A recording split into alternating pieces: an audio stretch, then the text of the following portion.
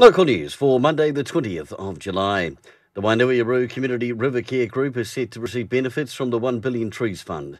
Focused on the health of waterways and the upper reaches of the Wairarapa catchment, a project expects to plant more than 300,000 plants, including 100,000 in 2021, providing 15 jobs.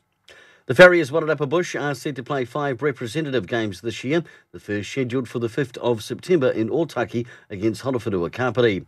Home games will be on the 26th of September and 10th of October, while the women also set to play a representative fixture in October in Wanganui.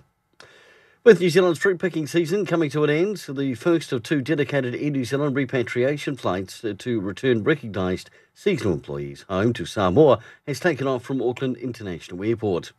There are more than 2,000 Samoan workers in New Zealand who carry out valuable work during the country's fruit picking season in places such as Martinborough. And finally in sport and club rugby from the weekend, Egerahuna Pip Maris 19-16. Greytown had a 1-point win over Martinborough 17-16.